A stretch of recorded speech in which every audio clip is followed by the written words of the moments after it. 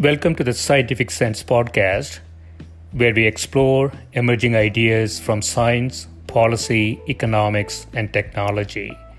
My name is Gill Eapen. We talk with world's leading academics and experts about their recent research or general areas of topical interest. Scientific Sense is an unstructured conversation with no agenda or preparation. We cover a wide variety of domains where new discoveries are made and new technologies are developed on a daily basis. We are most interested in how new ideas affect society and help educate the world how to pursue a rewarding and enjoyable life rooted in science, logic, and information. We seek knowledge without boundaries or constraints and provide unedited content of conversations with researchers and leaders who love what they do. A companion blog to this podcast can be found at scientificsense.com, and this podcast is available on over a dozen platforms and directly at scientificsense.net. If you have suggestions for topics, guests, and other ideas, please send them to info@scientificsense.com, and I can be reached at gill@eapen.info.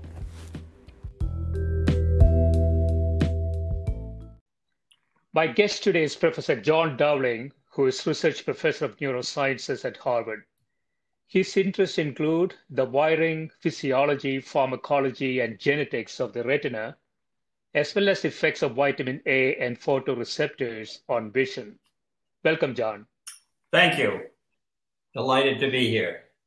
Yeah, thanks for doing this. So I want to start with one of your older articles entitled "Restoring Vision to the Blind," in which you say the notion that restoring vision to the blind is possible has long been thought to be fanciful. However, beginning as far as the 1960s, vision scientists began to investigate the possibility of restoring vision to the blind by activating neurons in the visual pathways beyond the eye, namely the visual cortex. So what is the status of this idea, John, in terms of restoring vision to the blind? It's moving along very well, very fast, and indeed just in the last 2 years, gene therapy has been developed for one blinding disease called Leber's amaurosis, and that was a huge breakthrough and a wonderful breakthrough. These children who had the disease, it's a genetic disease, would begin to show visual defects very early on, in 5 or 6 years of age. We know what was going on there. They didn't have the enzyme necessary to convert vitamin A from the form that you eat vitamin A, and then it gets oxidized slightly to vitamin A aldehyde, and then the vitamin A aldehyde also gets worked on to change its shape. And when its shape is changed, that then allows the vitamin A aldehyde to combine with a protein, which we call opsin, that is in the photoreceptor outer segment. And those are the light-sensitive molecules that allow us to start vision. And so when a photon of light hits the photoreceptor, what it does, it gets caught by the vitamin A aldehyde. We call it retinal these days. And when the vitamin A aldehyde catches a photon, what it does is it changes the shape of the vitamin A aldehyde to the more common form, and it then causes that vitamin A aldehyde to come off the protein. Now, as that happens, as that what we call isomerization happens, then what occurs in the protein is it begins to undergo a conformational shape change. And the shape change then activates enzymes in the photoreceptor that then activate the photoreceptor and allow us to see.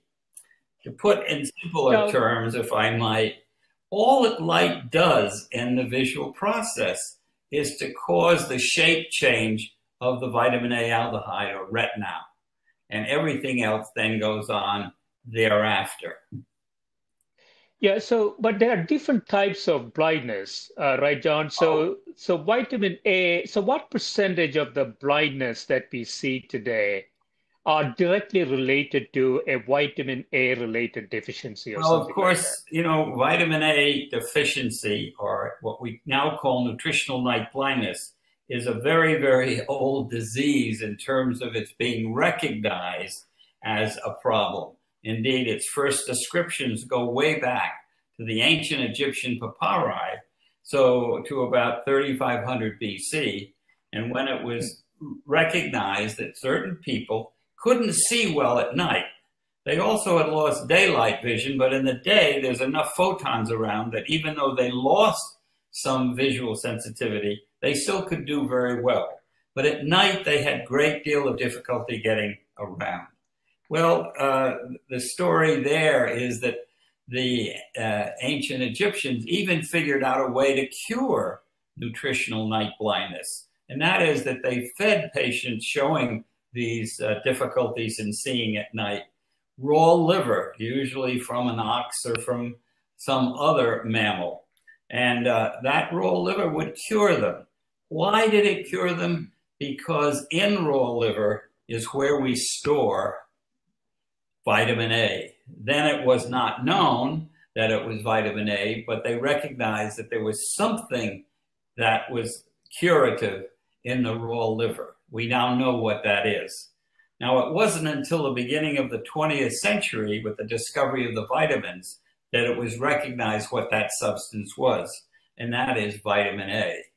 And then, of course, in the 20s, 30s, all the way through the first half of the 20th century, the understanding of how vitamin A aldehyde, plays an important role in vision as providing that what we call chromophore of the visual pigments, that is the ability of the visual pigments, that protein opsin, to capture light, became well understood.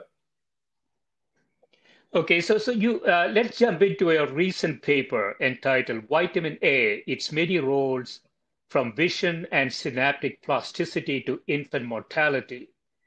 And so it's not only just vision. Vitamin A appears to have a broad role to play in many systems. That is absolutely correct. And that's what's happened over the last 50 years or so, when it was first realized, and this was work that I did as a graduate student, that the active role of vitamin A isn't vitamin A itself, whose terminal group is an alcohol, or vitamin A aldehyde, the form of vitamin A that's critical for vision, but vitamin A acid, where the terminal group isn't an alcohol, it isn't an aldehyde, it's an acid. And when that was found in the early 1960s, then people began to try to figure out what vitamin A acid was doing to maintain the tissues other than vision, other than the photoreceptors. And the breakthrough occurred in about 1987, when two specific receptors for vitamin A acid were discovered, one by a French worker, Pierre Chambon, one by an American worker, Ronald Evans. And they discovered that there were these retinoic acid receptors, RARs. They then found that there was another vitamin A acid receptor called an RXR, and that very often the way retinoic acid acted was to combine with both an RAR and an RXR, and then it exerted its effects. And that sort of broke open the story of how vitamin A affects tissues other than in the photoreceptors. And so at what we know at the present time is that there's well over 500 genes that are affected by the retinoic acid receptors. In fact, it's been found that there are various types of retinoic acid receptors, isoforms we call them. So there's RAR, alpha, beta, and gamma, RXR, alpha, beta, and gamma. And initially, okay. Yes. So am I understanding this correctly, John? So vitamin A itself is needed for the photoreceptors to function correctly. But the vitamin A acid, what is it called? The retinic acid, retinoic Right. acid. Uh, that has a broader effect on other biological processes, right? So vitamin A itself is what's needed for the eye to function properly. That's correct. But it's not vitamin A itself, it's vitamin A aldehyde. For the other tissues, it's not Aldehyde. vitamin A or vitamin A aldehyde, but vitamin A acid. The terminology all got changed about, I guess it was 20, 25 years ago. So we now talk about vitamin A as retinol, the all meaning that the N group of vitamin A is an alcohol. Vitamin A aldehyde now is known as retinal. The terminal Al means aldehyde, and then retinoic acid, the acid being the terminal group on the molecule. So much of the molecule is the same as the terminal group that changes. Okay. Yeah, there's some kind of medication in the market called Retina A or something Retin like that for pimples. Is that the same thing? Okay, let me tell you about that story. That's very interesting. Okay. Yeah. The studies that we did way back in the 1960s that first identified retinoic acid as critical for the somatic functions of vitamin A, what we showed was that retinoic acid, unlike vitamin A itself or retinol, could not be stored. In other words, to maintain an animal on vitamin A acid, you had to give them a little bit of vitamin A acid every day. On the other hand, we store abundantly vitamin A itself in the liver. Remember, that was why the eating of raw liver cured vitamin A deficiency, night blindness, way back in the ancient Egyptian time. Okay, so let's see, where did I go all of a sudden? So it had long been known that vitamin A was important for epithelial cells. That is, cells that are turning over all the time. And it was recognized that children with severe acne and even older people with severe acne could be helped with vitamin A. And that was a treatment for acne. But the problem is that if you feed too much vitamin A, it can be toxic.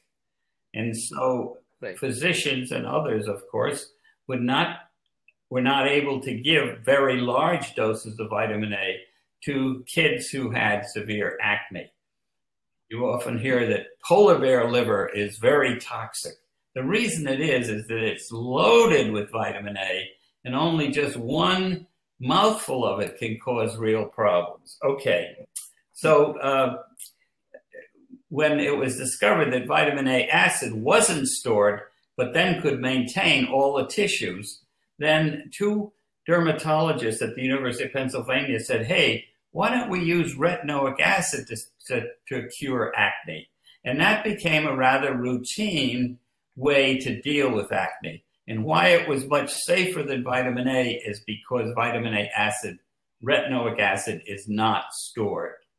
So that was Retin A. It does cause some side effects, and so some juveniles can't tolerate that much of it. But for the most part, it's been a very successful treatment for acne. But then there was another use that was found for it, probably because certain mothers tried it to see if they could get rid of a little bit of acne on their face. And they noticed that their wrinkles began to disappear. What was going on there was that the retinoic acid was enhancing the turnover of the epithelial cells, which retinoic acid is needed for. And so another preparation became available, Retin A again, but with a variety of other names, that was used as a wrinkle cream, and it still to this day is used in all preparations. If you look at wrinkle creams, almost all of them have some form of vitamin A, retinoic acid, or what have you in them. So yes, you're right. retin A became important in terms of helping skin conditions, particularly acne, and then secondly, in wrinkles. And it turns out that people had tried to see if retinoic acid or retinol itself could be helpful in other diseases, including skin cancer, because it was known that vitamin A would affect cells in culture that were cancerous. And so they tried it in a number of clinical trials, almost none of which worked very well, except for one form of leukemia. Promyelocytic leukemia. It turns out that retinoic acid is almost a miracle drug for that form of leukemia, whereas it used to be one of the most difficult cancers to treat. Today, if you catch it early enough, about 90% of those who receive the vitamin A acid will recover from the leukemia. Yeah, so you said, John, the body can store vitamin A, but it cannot store the retinoic acid. And so is the body converting its stored vitamin A into the necessary retinoic acid or as needed basis? You raised an interesting and important point. If you give somebody vitamin A acid, retinoic acid, why doesn't it just convert to vitamin A? Tissues have a very hard time reducing acids to aldehydes or alcohols, so that vitamin A itself is an alcohol. It can be first slightly oxidized to retinaldehyde, and that is a reversible reaction, so that retinaldehyde can go back to vitamin A. Retinaldehyde then can be oxidized to vitamin A acid, but that's an irreversible reaction. So if you feed someone vitamin A acid, retinoic acid, they cannot convert that back to vitamin A aldehyde or vitamin A. And that's why if you have an animal or a rat, for example, on a vitamin A deficient diet, you feed him vitamin A acid every day, he stays perfectly healthy. He looks fine for as long as he lives, but he goes blind because he can't reduce the retinoic acid back to retinaldehyde. Okay, so talk a little bit about the connection between vitamin A itself and the visual pigments. And the visual pigments? So, yeah. Okay, yeah. Well, I told you a little bit about it. That is, the visual pigment is a molecule consisting of two components, a protein and then the vitamin A aldehyde or retinal. Okay, and the retinal acts as sort of what we call a chromophore. That is, it's what absorbs the light. And when it absorbs the light, it changes its conformation, as I mentioned to you a while ago.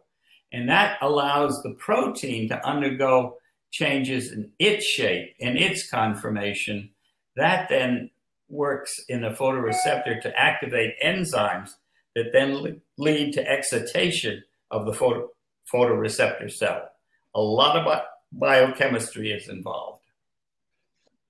So none of this will happen if you're vitamin A deficient, right? None of this could happen. I'm sorry, if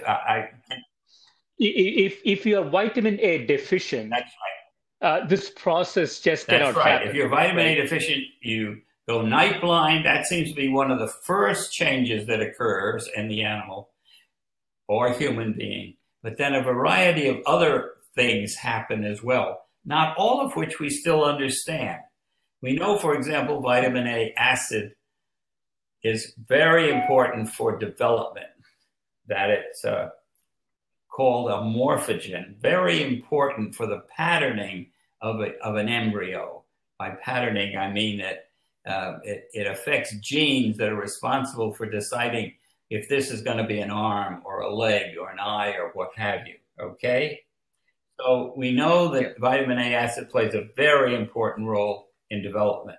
But beyond development, vitamin A acid plays a very important role in the maintenance of various cells, particularly epithelial cells that are turning over all the time. In other words, all the time your skin is sloughing off cells, and then they're being regenerated deeper in skin so that everything is fine in terms of your skin doesn't seem to change from day to day. When you're on vitamin A deficiency and you can't regenerate the cells, then what happens is that the skin becomes very, very what we call sclerotic. That is, it becomes very rough because you're not generating new cells, and it's very unpleasant. But other areas of the body are also affected. Cells of the immune system. It's well known that many of the cells of the immune system are turning over all the time. And in vitamin A deficiency, if there's no retinoic acid being made, many of those cells stop turning over, stop dividing, and that causes a problem. And it's been shown that vitamin A acid is critical for bone growth, reproduction, you name it. So going back to vision, John, so if blindness caused by, let me ask it differently, is the blindness caused by vitamin A deficiency, is that reversible? Yes, it is it is to a certain extent. As long as, okay, let me back up again. I think I've mentioned that in long-term vitamin A deficiency, then what happens is that the photoreceptors themselves degenerate. As long as they don't generate too far, you give back vitamin A and they will recover completely within just a few days to a week. If you allow the vitamin A deficiency to go on too long so that the photoreceptor cells lose particularly the part of the cell where the visual pigment usually is contained, then there's no recovery. So there was a very famous study back in the Second World War in which it was attempted to map out the effect of vitamin A deficiency on human beings. And what they found was, just as I've suggested to you already, that the humans did not become night blind until they exhausted their liver stores of vitamin A. When that happened, then the levels of vitamin A in the blood fell very precipitously. And as that happened, then they began to lose their visual pigment in the photoreceptors. And once the pigments are gone, they cannot be regenerated. What happens is that the pigment first disappears, and that causes the human to become less sensitive to light. But then it takes a little bit of time for the protein, the opsin protein, to deteriorate. When that deteriorates, that's when you become in an irreversible situation. In other words, you've got to maintain the integrity of the photoreceptor, even though it's not nearly as light sensitive as it would be in a normal, because it doesn't have enough vitamin A. But once you lose the protein, that causes the degeneration of the outer segments, and that's when it becomes irreversible. Usually not complete blindness, but you always end up with a person who still has a decreased visual sensitivity, light sensitivity. So it sounds like early detection is important here, right? So if you pick it up early, there is some issue with the vision, it is completely reversible. So what is the status of this issue around the world today? Because of something that didn't turn up until the 1970s or so. And it's really largely the work of an ophthalmologist at Johns Hopkins by the name of Alfred Summers. He was asked in his first study, that was the crucial one, by the government of Indonesia to look at the situation with regard to vitamin A deficiency among its poorer people. And when he went to research this, what he discovered was that there was a fair amount of vitamin A deficiency among the poorer people in that country. What he found was that, as the summer appeared, usually the night blindness was most prominent in this early spring. And that's because during the winter, of course, there was difficulty in getting the foods that have adequate vitamin A in them. So what he found was that by spring, many of the children that were showing night blindness, loss of visual sensitivity, were recovering pretty well. But then when he came back the next year or the year after that, what he found that the number of those children who had been just slightly night blind were disappearing. What was happening to them? And what he discovered was that many of them were dying for reasons that we still are not quite sure of. In other words, just a mild vitamin A deficiency increased enormously the mortality for these kids from about 6 months of age to 5 years of age. And that is one of the problems that we're still facing today in many parts of the world where vitamin A is not readily available. And in many parts of the world where fresh vegetables are not obtained, or Southeast Asia is a particularly problematic area because, of course, rice, which is their main staple, doesn't contain much in the way of vitamin A. Now, you can make vitamin A capsules these days quite cheaply, and you can make them available to people all over the world.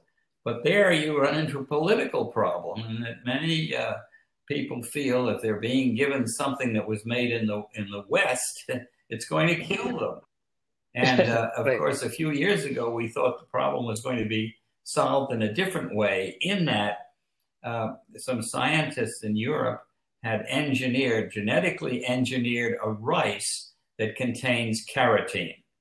Now, carotene is the molecule that causes carrots to become yellow, okay? Now, what carotene actually is two molecules of vitamin A bound together end to end. So when you eat carrots, and I'm sure everybody listening remembers their mothers saying, now eat your carrots because they're good for your vision. And the reason they're good for your vision is because of the enormous amount of carotene that they contain. Okay, so the rice that contained the genes to make carotene was called golden rice. And everybody thought, oh boy, this is going to solve the problem in Asia and Southeast Asia. But it turned out that, again, various groups, including Greenpeace, which I've long admired, fought against it. They said, oh, you shouldn't eat anything that's been genetically engineered. So although we've had golden rice for more than 20 years, it's never been fully accepted. Although people are still working on getting that acceptance, and hopefully it will happen. But in the meantime, I think it's probably fair to say that hundreds of children have died unnecessarily because of mild vitamin A deficiency. They could have been cured. So what's the typical cause of death there? Well, that's in the children, we don't know. What is the case in animals is that the epithelial cells no longer turn over, so they become, the skin becomes scaly. The other epithelial cells in the intestinal tract, but particularly respiratory tract, also are deteriorating. And that allows germs to get in and to cause lung infections or intestinal infections. And that seems to be the major reason in long-term vitamin A deficiency that people die. But we're not sure that that's the case with these young children who are mildly deficient. Then they become cured as their diet gets better in the spring and summer, but then they seem to, die for reasons that we don't still really understand. I was talking just a year ago to Dr. Summers about this, and he said, we really still don't know. We know, of course, that vitamin A affects the immune system, and that's not a good thing to have happen. And then, of course, it affects epithelial cells. And he said that maybe even other things that are going on that we still don't know about. So we can get the data, though, I would imagine, right? If the reason for infant mortality in that area, how they might be dying, is it because of some infection Well, or that was, something else? yeah, It might be, that yeah, was what was thought to be the case. The reason yeah, that vitamin A, in fact, way back in the 20s, it was called the anti-infective vitamin because it was recognized that if you were mildly vitamin A deficiency, that you were much more prone to catching a disease. And so it was assumed that once antibiotics came along and one could deal with infectious diseases, that the loss of life with these young children who had been mildly vitamin A deficiency would go away, but it didn't. So again, we don't know, right. I- even though we Yeah. understand an Is enormous this amount a about vitamin A and what it does and all sorts of things, we still do not understand the early, the unfortunate mortality of these children that were mildly vitamin A deficiency at one time during the year. Yeah, is this a cause of concern for the developed world? I'm also thinking about, John, the sort of differences we see in mortality rates in COVID, and if there is a systemic effect on the immune Well, system yeah. due to vitamin A deficiency. Do you see any Well, connections there potentially? no one has suggested that is a reason for in COVID-19 the respiratory problems and the other problems that occur. It's an interesting proposal, and I'm going to ask some of my colleagues in the physician colleagues if there's been any thinking about this. For the most part, vitamin A deficiency is not a problem in the West. Almost all of us have enough vitamin A in our livers to maintain ourselves for probably a year to two, or sometimes even 3 years. So I don't think, it's possible that there could be something that the virus is doing that's preventing vitamin A from getting to the appropriate tissues in the lungs or what have you. I have not seen anyone suggest that except you. So congratulations. I think it's an interesting Yeah. idea. But, COVID. Yeah, I mean, like you mentioned, if there is potentially respiratory issues and then, some systemic effect on the immune system, there could be some connections there. I want to jump into another section in the paper, John. So neuromodulation and cortical plasticity. So this is going back to the Right. retinoic acid and its effect on Yeah. neuromodulation. You want to Well, talk a bit about that? when that appeared, and it first appeared in the retina, interestingly enough, and let me develop the story, because most of my career I've spent studying the retina of the eye, and the retina is much more than just an array of photoreceptors, and we've been talking mainly about photoreceptors. But the retina is a thin piece of neural tissue, a true piece of the brain, pushed out into the retina during development. And it consists then not only of the photoreceptors, the most distal elements, but the photoreceptors connect then with two types of neurons, bipolar cells and horizontal cells. Bipolar cells then carry the visual message from the outer retina to the inner retina, where again, two types of neurons are found that are involved in the initial analysis of vision occurring already in the eye. And it's the axons of the third order ganglion cells at the other end of the retina from the photoreceptors that run along the surface of the retina, collect at the optic disc to form the optic nerve. And the optic nerve carries all the visual information from the eye to the rest of the brain.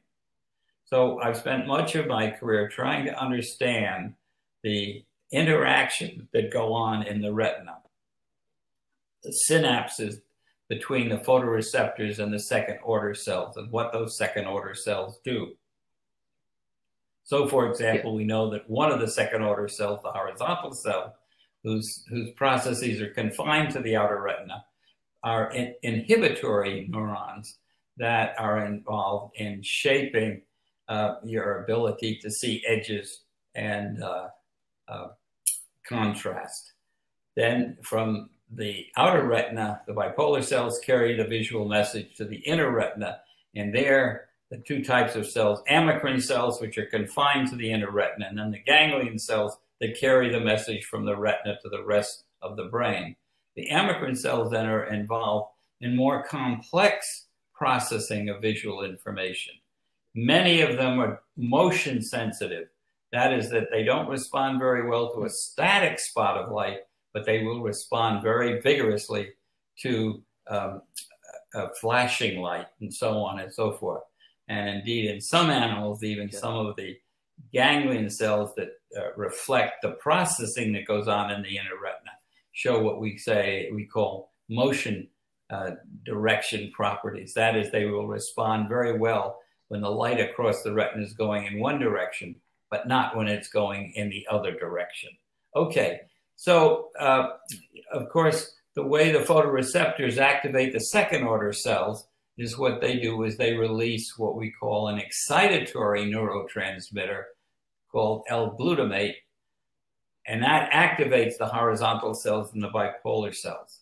Now, the horizontal cells, which are inhibitory, they release at their synapses a different type of neurotransmitter, an inhibitory one, the most common one being gamma-aminobutyric acid. The names aren't so important. In the inner retina, the same thing. Bipolar cells release glutamate, the excitatory synapse. The amacrine cells then release mainly GABA, but also another inhibitory neurotransmitter, glycine, and so on and so forth. So that's the basic way that excitation and inhibition occurs in the retina. But, and this is something that we got involved with for a long time, they're also released from various neurons what we call neuromodulatory substances that affect the synapses, the junctions between the photoreceptors and the bipolar cells, the horizontal cells and the bipolar cells, the amacrine cells and the ganglion cells, and so on and so forth. And there are substances called monoamines which seem to play these roles very actively. Dopamine, probably people have heard because it causes various neurological diseases. Parkinson's disease is caused by a lack of dopamine in the brain. And schizophrenia is thought to relate to increased levels of dopamine in the brain. And then depression is related to another monoamine called serotonin, and so on and so forth. So we have been, in our lab, studied particularly the effect of dopamine in the retina. And then one of my postdoctoral fellows wondered whether retinoic acid could possibly play such a role, and he tested it in the retina and found that it did a lot of things that dopamine does. Not everything, but some of the things that dopamine did. And that sort of opened the door to thinking that, gee, something like vitamin A could be playing a role as a neuromodulator. And in the last few years, there's been a group, particularly out at Stanford, that's been studying the role of retinoic acid in the hippocampus, that region of the brain that's involved in memory consolidation. That is, if you destroy the hippocampus in an animal or in a human being, what happens is that people can't remember things for more than just a few minutes. They've lost the ability to consolidate memories. And it turns out that retinoic acid seems to be playing a role in that process. And it's been shown that if you destroy certain of the retinoic acid receptors in the hippocampus, it affects the ability of a mouse, anyway, to learn things and remember things. So that's another whole new story that's still developing on vitamin A. Yeah, it's fascinating, John. in conclusion, it appears that there is a lot of issues, maybe issues is not the right term, but if we can correct vitamin A deficiency in the developing world, it has a lot of beneficial effects. Infant mortality, blindness, perhaps variety of CNS diseases may be related. So a lot of beneficial effects, but there are a lot of resistance to, like you said, the golden rice or other efforts in this direction. So what can the world bodies do to correct this? Is it Well, the World you Health know, Organization? Who would be the yeah, right organization to we're in tackle a this? period now of anti-science. So for Right. Yeah. example, we're about to have a COVID-19 vaccine. Surveyed people, and about Yeah. 60%, 50% of the people in some regions, I'm not saying everywhere, say they won't take it. They don't trust it. They think the vaccine is going to hurt them. And we're seeing, Hmm. pockets of resistance to vaccines all around the country. And not always just Yeah. among the less educated people, but people that are very well educated. I mean, so for example, why after the development of uh, um, golden rice has there been such resistance by certain groups to allow it to be promulgated and to prevent vitamin A deficiency in certain regions of the world? I mean, you pick up your milk carton, and very often it'll say no GMO foods, GMO, genetically modified Hmm. foods. Well, I mean, there's not been one paper that has shown that a genetically modified food causes a problem. Not one. You would expect that there would be one Yeah. or two, but there isn't. And so, why is Right. science, at the present time, uh, viewed with such suspicion? Part of it is, of course, and I don't want to get into politics, but we have a president who doesn't believe in probably the largest problem facing the world and the planet, and that's climate change. He says it's a hoax. Yeah. Well, no, it is no hoax, folks. Let me tell you. And we've got to deal with it. And I'm happy to say that the incoming administration, it seems to be willing to attack it.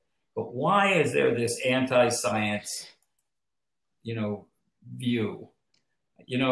I met some science anti-vaccine people, and I say to them, "You don't believe in vaccines?" "Oh no, they're very dangerous." I said, "Gee, I had polio when I was 15, and it was 2 years before the polio vaccine was made available."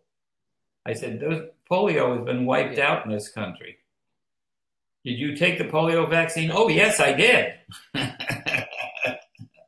But, I said, "Well, Right. what's that? How is that different from the COVID-19 vaccine or the measles vaccine or any of the others that people are resisting and are causing problems, including the Yeah. deaths of children?"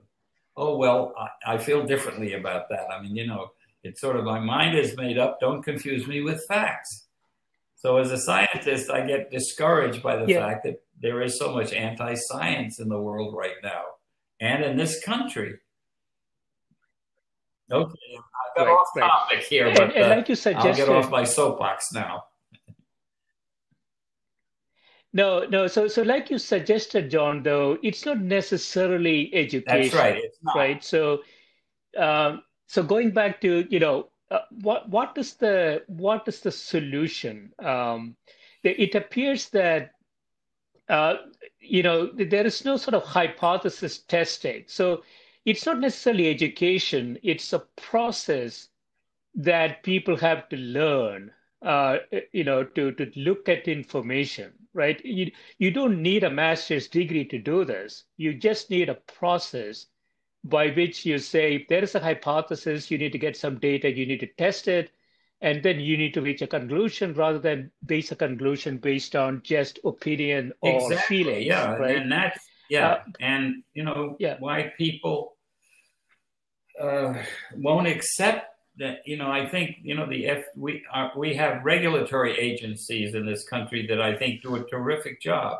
The FDA, for example, which is now looking at the 2 vaccines that have been so far developed, and they're going to look very carefully to see if it's safe for people. Now, we're all different. I think this is worthwhile saying.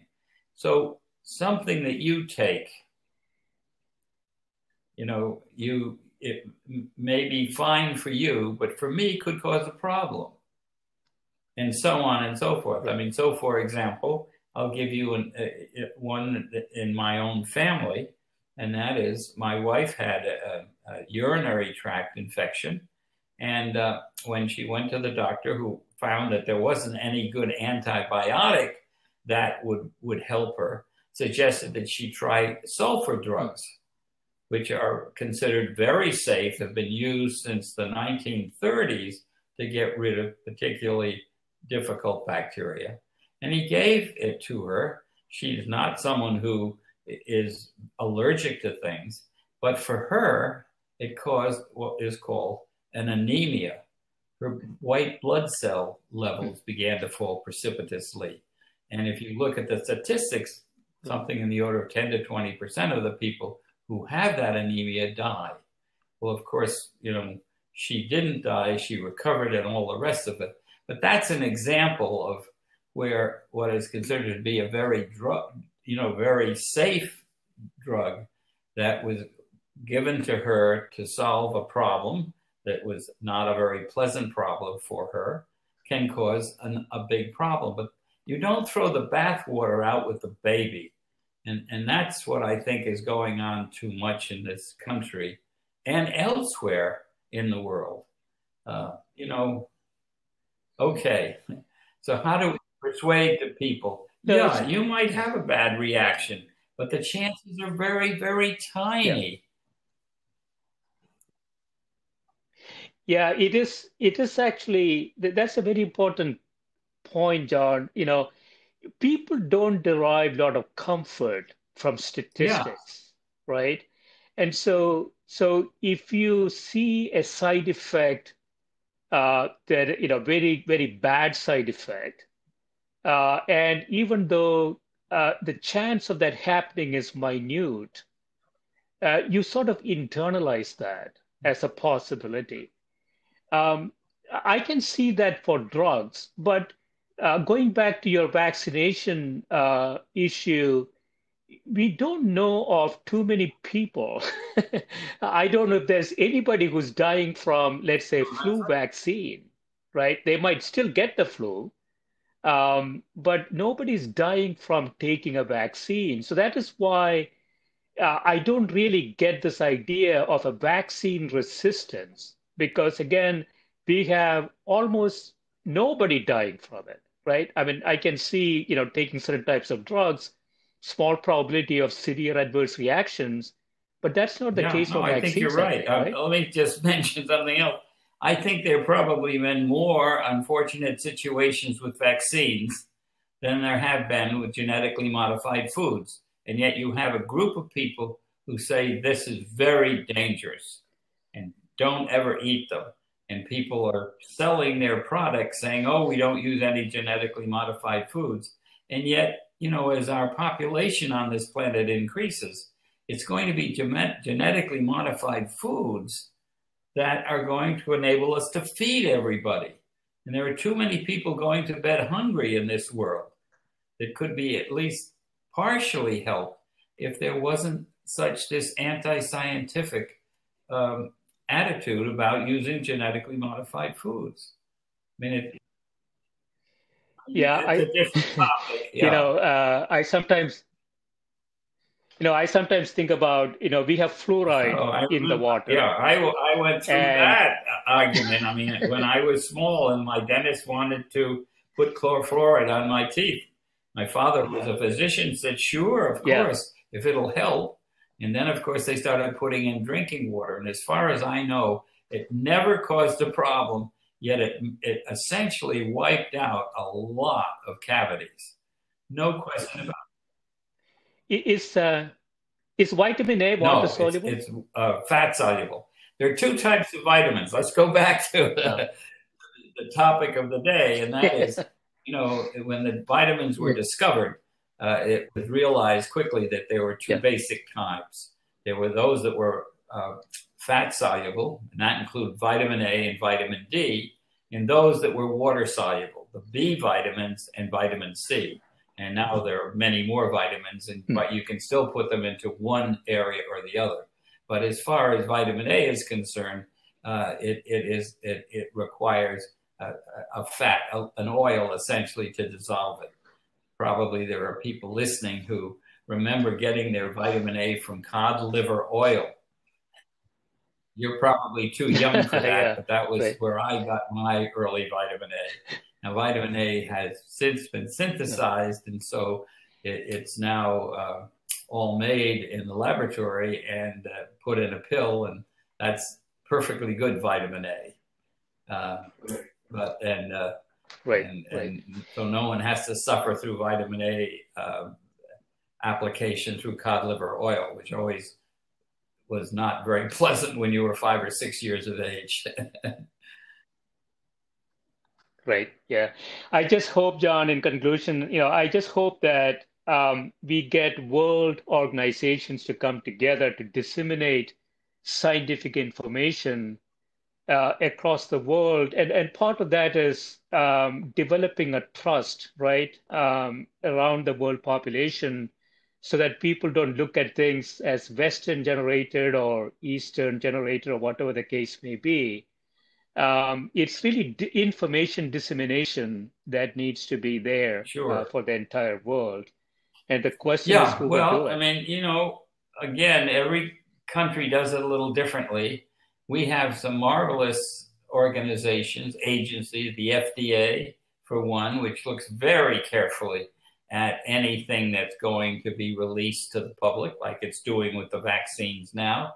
And it won't allow it if it feels that it's unsafe in any sense of the word. But that doesn't mean that everybody who takes it won't have some reaction. For the most part, they're going to be very minor. Right. You probably feel the little prick of the needle more than anything else that happens thereafter. And if you're protected against the COVID-19, what a phenomenal thing that will be. And it holds for the other vaccines that are available. We don't give things to people that cause problems. That's what the FDA is, that's their job, and they do a very good job of it. Right. Excellent. This has been great, John. Thanks so much for spending time with me. I hope it was intelligible. I enjoyed chatting with you, Gill. And good luck, and thanks so much. Keep our fingers crossed that people accept the vaccine and that we move on from this pandemic. Very good. So.